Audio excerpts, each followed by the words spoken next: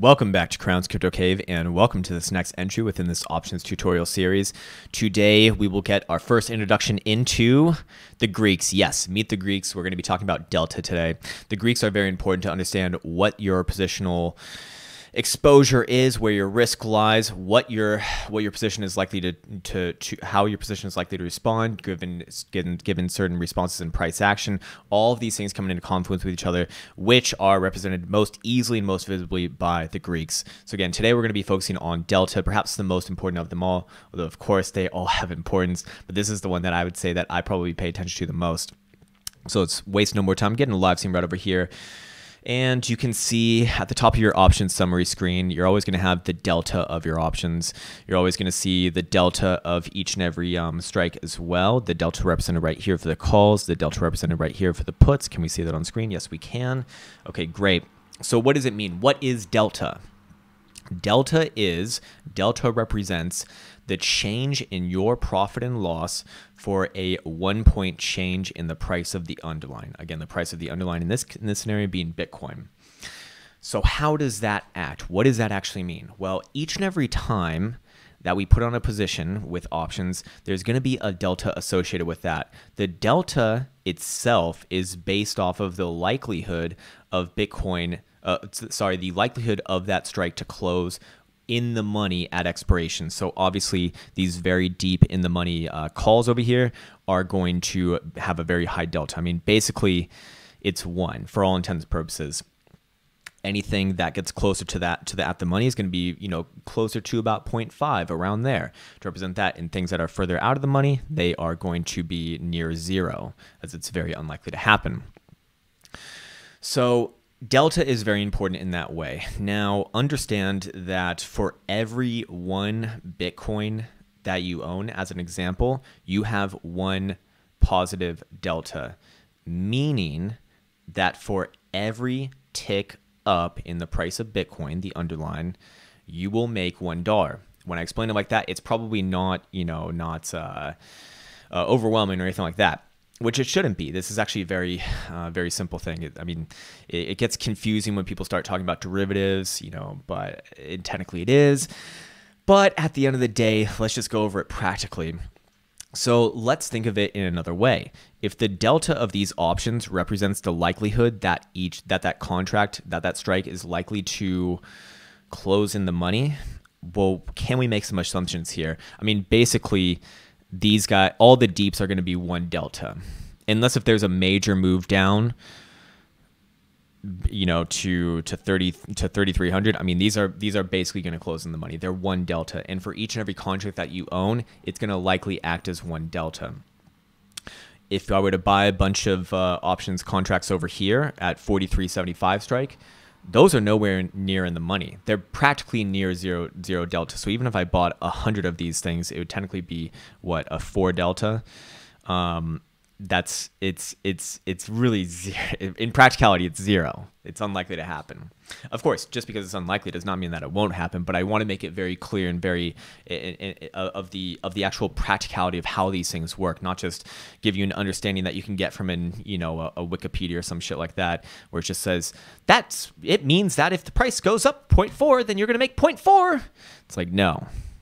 Technically speaking, if the price of Bitcoin went up 1, you'd make 4 cents for every contract that you own if you owned one of these out of the money. Now, does it really act like that?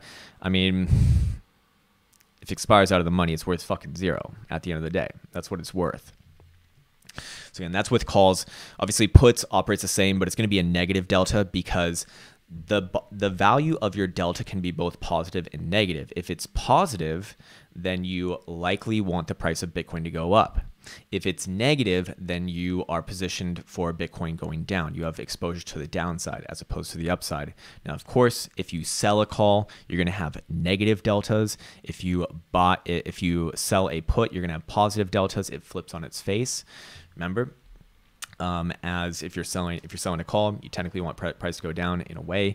If you're selling a put, you technically want price action to go up. It's just, again, the opposite. So deltas in this way give us a great insight into how the price of the underlying affects our profit and loss. If we're getting into the more sophisticated strategies with options where we have multiple legs, where we have a couple of legs on the call side, a couple of legs on the put sides, maybe even different expirations, all these different sorts of things, also integrated with our spot underline. That's when things can get confusing, and the delta will very quickly tell us that, hey, if we're positive deltas, we want price action to go up. If we're negative deltas, we want price action to go down. Of course, it's more complicated than that, because we will need to see positions loss and graphs to see where our actual risk and exposure is. But it gives us that quick, immediate look to understand what we essentially want to happen. Again, there are 3 other Greeks, which we will get into during the next few videos. That will be gamma, vega, and theta. All of them are important, but I would say that definitely understanding delta is the most important. Do not let these overwhelm you. Do not let these confuse you. Do not let these things bully you. At the end of the day, it's quite literally just telling you, one, the delta on the actual strike is telling you the likelihood that it is to close on that, in the money. And 2, the delta on your position, which is going to show up over here, that's going to tell you that when price action moves, for every 1 point change in price action, that is going to be the change in your profit and loss. So in the example of having, let's just say you had 1 positive delta. You bought a 32.50 strike, which is basically 1 delta, and you bought 1 contract. And then for each and every move that Bitcoin goes up, you will generate $1 on your profit and loss. Because you have 1 delta, so for every $1 up you make. For every $1 down, you will lose by the same token.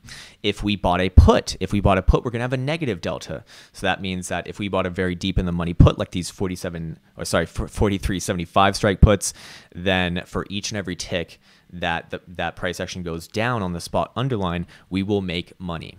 For every tick that it goes up, we'll lose money up until the value that we paid for that put option. Of course. So again, this video is going to be short, but don't mistake brevity for unimportance. This is incredibly important. You're likely going to want to view this multiple times. But the big things being what we just spoke about. The delta value represents what a 1 point change in the price of the underlying equates to on your profit and loss. If you're positive delta, if you're long delta, you typically want price action to go up. For each and every 1 point up, you make an equal amount to your delta value. If you are short delta, you want price action to go down, as for each and every point that it prints downwards, you produce more and more profit equal to your actual total delta. So that's going to do it for this one. Again, big topic, something that will come into contact a lot, and I'm sure that it'll find you well. Again, please feel free to view this video many times, as that's what it's intended for, as are all the videos in this series. For now, I'll call it a day. I'll see you in the next one. Take care.